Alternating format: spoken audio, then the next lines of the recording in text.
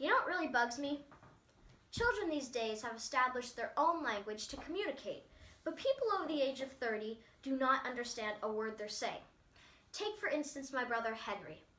One day, my parents emailed my brother Henry saying, "Do you want to go to the hockey game with us?" He soon replies with, "I'm down." And that scared them half to death, thinking he was depressed. So they call up my brother Zach, asking him, "Do you know if there's anything wrong with Henry?"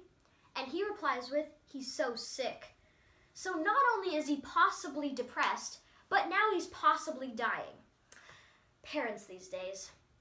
But we just have to remember not to use all these slang words around them.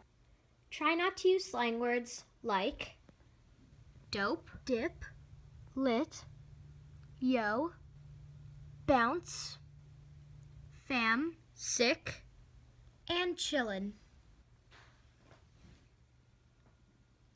So these are all the words you have to look out for when it comes to talking to your parents.